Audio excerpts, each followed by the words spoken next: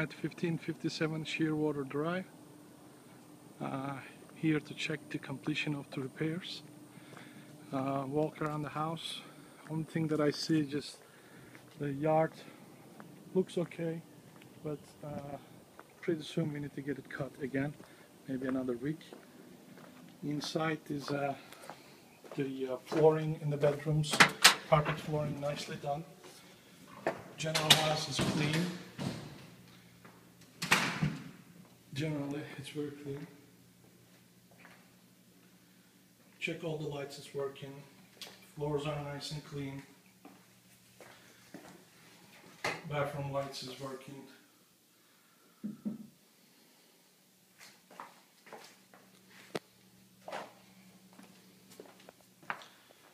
And one of the bedrooms, a outlet for the phone is off.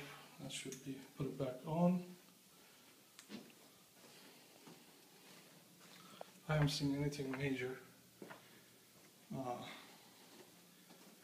This is another bedroom with the flooring. It's really nice carpet. Whoever did it did a good job.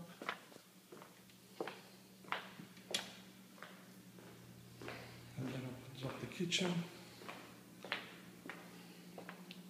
They cleaned it. It looks okay. It's just they forgot to clean top of the refrigerator.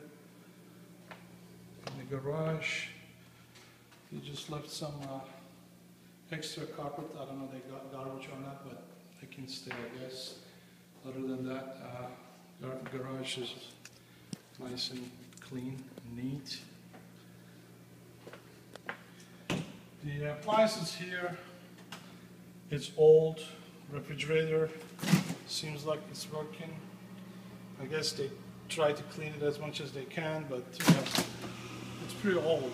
So I don't know how long the appliance is going to be around, so be prepared to change the appliances in the near future. And then living room nice, the painting nice and clean. The master bedroom carpet looks great.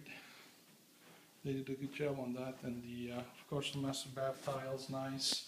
One sink vanity. The lights are working. It's clean. Shower. Everything seems to be in order. And I checked the outside, backyard is the same way. Just needs another cut, maybe another week. And I just couldn't figure out this jacuzzi here. I don't know if this is working or not. Maybe you already discussed with Keith. If it's working, it's okay to keep it. If not, it should be removed. Other than that, the house looks good and ready to rent. Thank you.